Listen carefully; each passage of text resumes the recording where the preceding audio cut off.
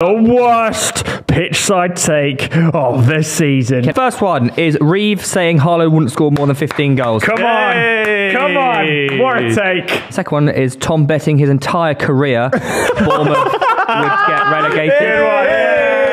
My third one is Lewis betting his hair Newcastle would finish above Man United. We were close. Proddy saying Maradona wouldn't make it in a top 10 Prem side. I forgot about that. Lewis saying Pope's better than Alisson. Oh, God. Theo putting Salah in his flop 11 of the season.